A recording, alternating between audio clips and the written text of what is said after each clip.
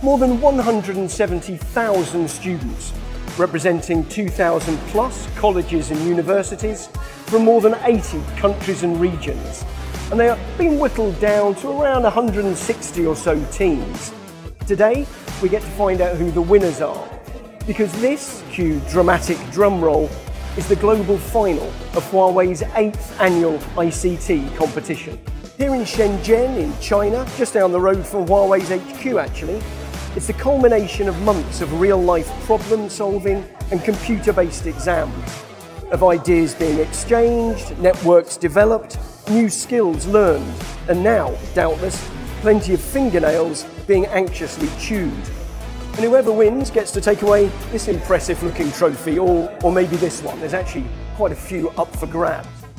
Well, someone very used to winning prizes and plaudits is the German AI professor, Otthain Herzog, and I'm delighted that Professor Herzog joins us here today. Thanks for being here. Can I just start by asking you how important ICT competitions such as this one from Huawei are in developing a talent ecosystem? First of all, I would like to say it's my pleasure to talk to you today. And I think that's a very, very important question concerning the education of people in ICT. Because in many cases, ICT education at universities, it's buried in theory. And they are not very much in touch with reality.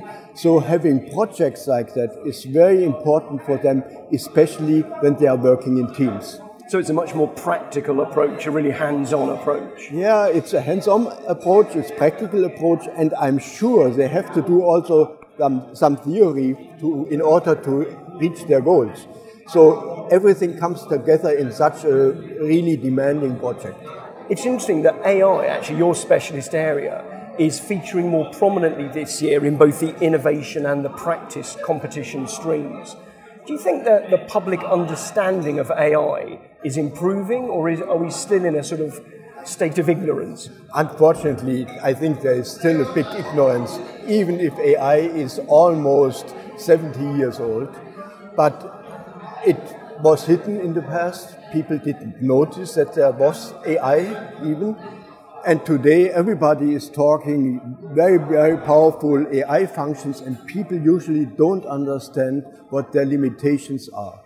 So what can a company such as Huawei do about that? Aside from contests such as this one, how can we increase public understanding? The best way would, of course, be to have very useful applications, so everybody would convince that AI helps to solve problems. Well, you've been recognized as one of the top 10 artificial intelligence minds in Germany. What in that field is exciting you most at the moment? That's a very good question. AI is fascinating overall anyway, right? I'm doing AI since more than 40 years. But what's currently developing is what we earlier called sub-symbolic AI. That means neural networks, large language models, which are now really the last thing to do. And it's very, very fascinating because this new technology opens a way to get access to huge amounts of knowledge. And knowledge is what you need to solve problems. So we have a new way today to do applications which really solve problems. You talked about large language models, LLMs. In your speech here today, and I just want to sort of quote you, you said, "I foresee some years of fascinating development of LLMs, which certainly will capture the imagination of many scientists." So what specifically do you foresee there? I think what I already mentioned, the bottleneck of AI was always to formalize the knowledge needed to solve problems, because you need knowledge to solve problems, right? Without knowledge, it doesn't work. And it was very, very difficult to do that explicitly through rules or things like that. And today, we can give such a system as training data, multimodal data, which means images, text, maps, whatsoever. And the system then extracts the knowledge from this input, which is completely different. So the problem today is to select the right examples, but that's easier than to explicitly define the knowledge. So it really opens up a new dimension of AI applications. And what will that enable us to do, this access to greater knowledge and the ability to sift it more effectively? Of course, you have it today with LLMs which are available today. If you use them, they have almost a complete knowledge of the internet in their background. So that's really something which you could access before just through queries. And you got a page or 100 pages of hits, and you had to select what was right. And that is being done today by that system. And it can talk to you also in your natural language, which is another very, very big advantage. I referred to your speech earlier on. In that, when you talked about LLMs, you went on to say that with this capturing the imagination and this fascinating development of LLMs, you said, and thus that would improve the tools that are already very powerful today. So what tools and in what way will they be improved, do you think? They will be improved, for instance, not to have one single big system. You will have societies of LLM specialists, which work together and which help you to solve problems, right?